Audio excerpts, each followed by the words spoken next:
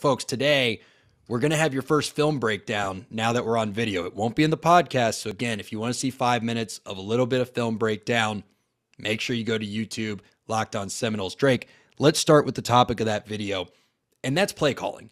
That's been sort of the hot thing around the beat.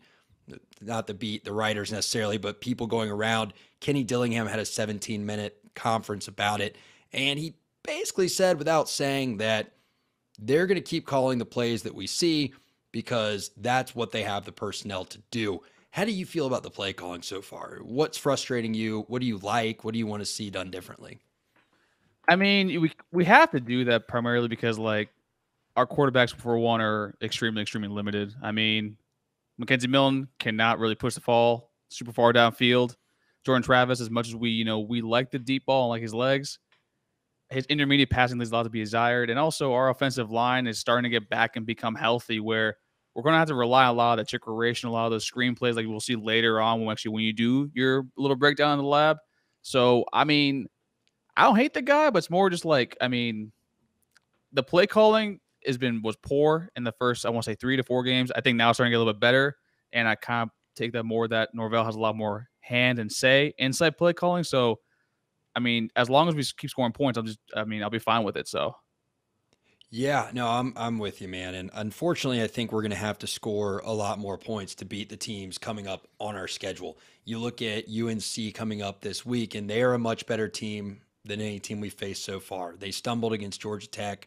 They actually have 2 losses on the year, but they're at number 20 in the ESPN FPI. So that's not something that you want to see and think the offense is struggling.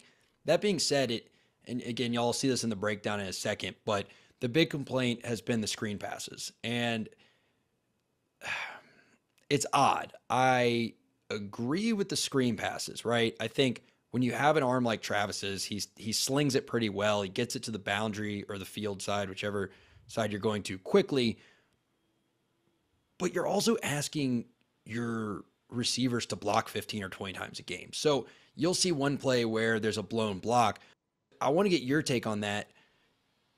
Fair is not the right word, but even though it's like, yeah, okay, if McDonald doesn't miss that block, that's not an interception. If Parchment hits that block, he doesn't have to do a little fumble drill touchdown thing.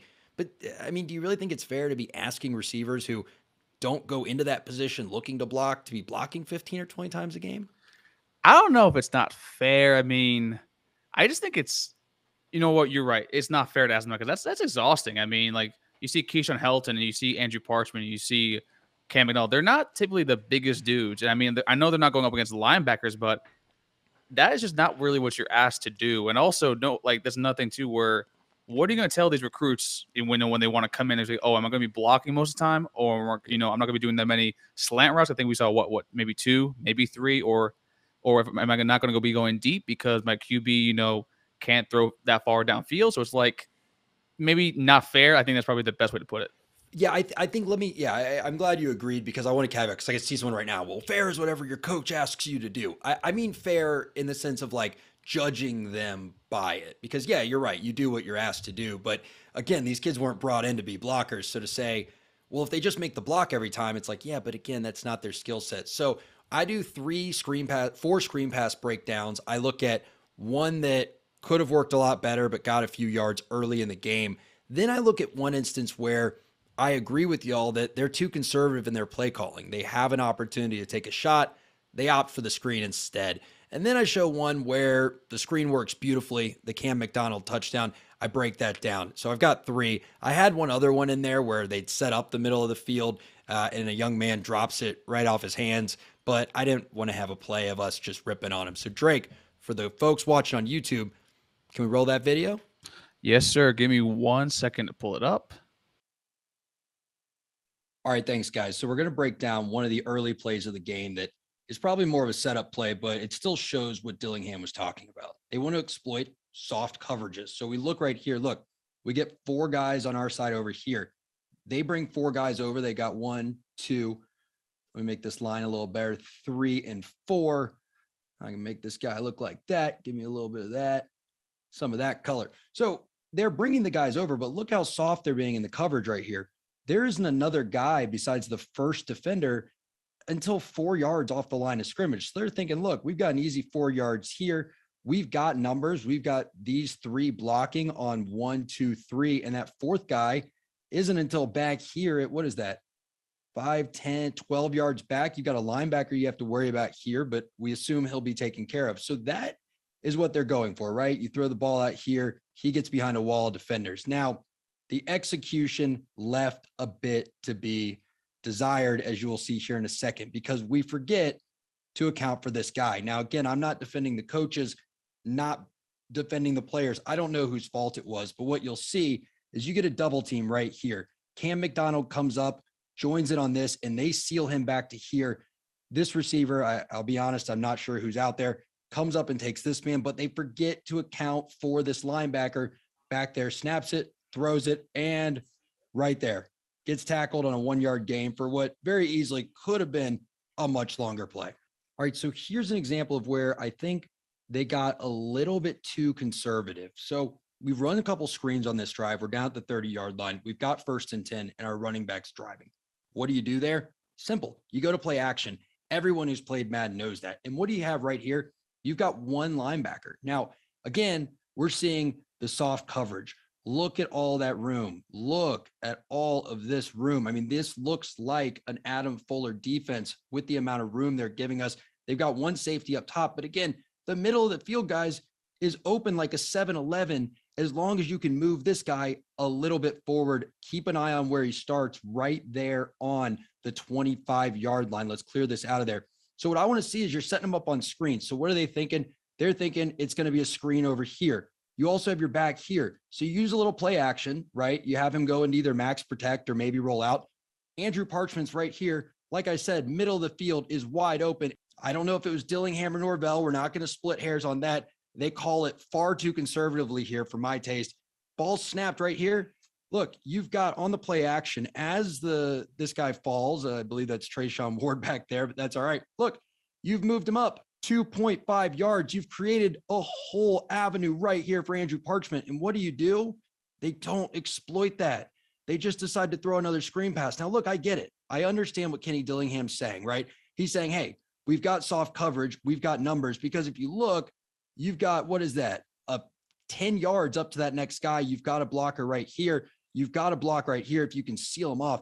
But I don't understand why not exploit the middle of the field here and let him catch something with some momentum as he's running. You probably get to the change there. Either way, it's first down. So an 8-yard gain is a huge success. All right, so I'm going to give a little bit of credit where credit is due here, because you really see what Dillingham's talking about there of using their pressure against them and using screens to exploit that. This looks like a pretty simple look right here. We've got two guys out wide. They've got one guy here. It looks like they're showing that they're probably in a zone coverage. You can see they've got 4 over the top. So they're just going to divide this field into quarters, right? They're really respecting, well, they're going to go deep with it, right? But you get my point. They're respecting the deep pass game here of Jordan Travis. Good to see that. Now, what they're planning here, I'm not 100% sure if this was a check or the original plan, but you've got Cam McDonald right here in the backfield. You're going to look for him to just run a nice little slip out, and he's basically going to catch a little bit, you could call it a little dig route, but it's more of a screen. And these guys are going to clear. They're going to be there on the block against the deep safeties. And the key here is watch. This guy starts to come in. Let me make that a different color because there's a lot of yellow on the screen. This guy's going to start to creep in. And when he does that, you see Keyshawn Helton, good heads up play, gives a little bit of a signal up to Jordan Travis right there, tells him, hey, the pressure's coming. And when he does that, McDonald again on this same route is just going to slip right under him. And we're going to have a great play there. Watch this play out. See, there it is right there, slips under, he catches it. And just a great effort by McDonald to run it in. So that's where you can see they're talking about, hey, we're using the screens as a weapon against soft coverage, trying to bring pressure. You see soft coverage from the safeties. They try to bring pressure up close, and they leave a massive gap there for our offense to attack. Really well drawn up, really well executed. That'll give you an idea of what the screen pass is for. Dillingham said they use the screen pass against soft coverage, where you see they have a lot of room at the line of scrimmage. And the whole idea there is to do one of two things. You're either going to make them come up and play press man, or they're not going to, and you're going to take 3 to 5 yards every time. And I think, again, like I showed in that one play, if you're going to keep using the setup play, when you finally set them up, you need to take your shots. But I don't disagree with what he's saying. Look, if they're going to give us 5 yards every time, you're not a good offense. Take 5 yards every time. Don't get greedy and say, well, why take 5, when we could try this play for 7 or 8. Pop screens to the side, run up the middle. I think that's kind of your key to victory at this point, and that's sort of your identity as an offense. So, folks, that is going to do it for me for the week, but not going to do it for Locked On Seminoles. We still have 3 more episodes coming your way. We're going to have Know Your Foe on Friday, right, Drake? Yep, yeah, Friday. So we're going to drop Know Your Foe with Candace Cooper, formerly of Locked On Tar Heels. She's actually the one that got us our start on this network, bringing us from our old show. So thanks, Candace. And then she's now the host of Locked On ACC. She'll be joining Drake on Friday. Saturday, we're going to have our gambling special, Danny's Dominoes. Tune in for the picks. Ladies and gentlemen, it has been fantastic being with you on video all week. It's interesting to be able to watch yourself on your office TV up here for the first time. I'm not going to lie. It's kind of cool. All of you listening to the podcast, we saw the numbers surge back this week. I'm glad that the Syracuse win seems to have renewed your faith in Florida State football and has renewed your interest in Locked On Seminoles. Again, from me, from Drake, from Dave, from Holly, from Stacy, a heartfelt thank you. Make sure you like, share, subscribe, hit us on YouTube, and leave us a 5-star review. I'm Max, that was Drake, and this was Locked On Seminoles. Take care, everybody, and we're going to beat UNC this weekend. Let's go. Upset City, baby.